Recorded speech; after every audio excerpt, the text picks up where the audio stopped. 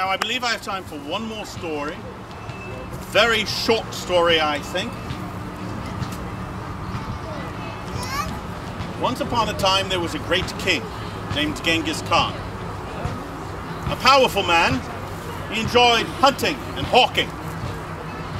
One day, coming back from a very successful hunting trip, he decided to break free from the rest of the hunting party, and he and his favorite hawk would continue down another path. The king was very thirsty. It was very, very hot that day. His hawk had been flying, just circling above, looking for prey, but finding none, was just watching his king. The king came to a spring that he knew was there, got off of his horse, took out his mug, and went over to the spring that was just dripping down droplets of water because it had been a very, very hot summer. Well, the king filled up that mug of water and he was so thirsty. And as he started to bring it to his lips, a flash of brown flew right before his eyes and knocked the mug away. The hawk sat there and looked at him.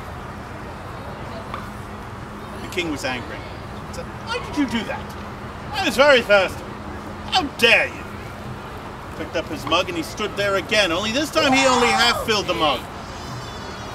And as he brought it to his lips to drink, the hawk once again flew and knocked the mug away. The king was furious. "How dare you!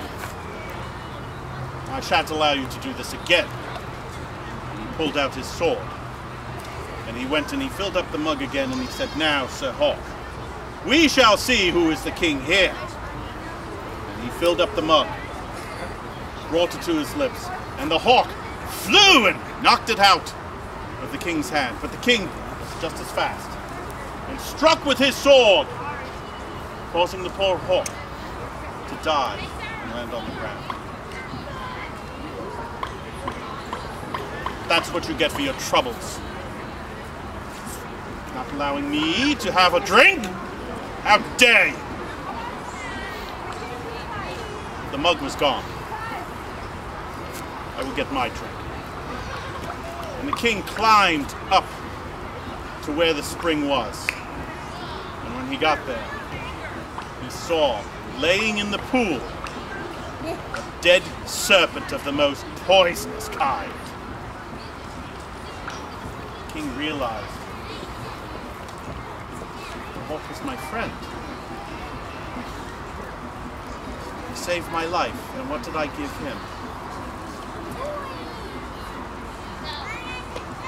The king went down, picked up the hawk, wrapped him neatly in some velvet, and put him in a saddlebag, and rode back very sad and forlorn to the rest of the camp. And the king learned some very important lesson that day. You know what it is? Never, never strike out at anyone in anger, because they may be trying to do you a good turn. Here ends the story. My lords and ladies, I am Squire Lawrence, and you shall see me again at 4:30 over at the apple orchard. At this time I must leave. I believe they're having a chess match, and they need someone to, what do they call it?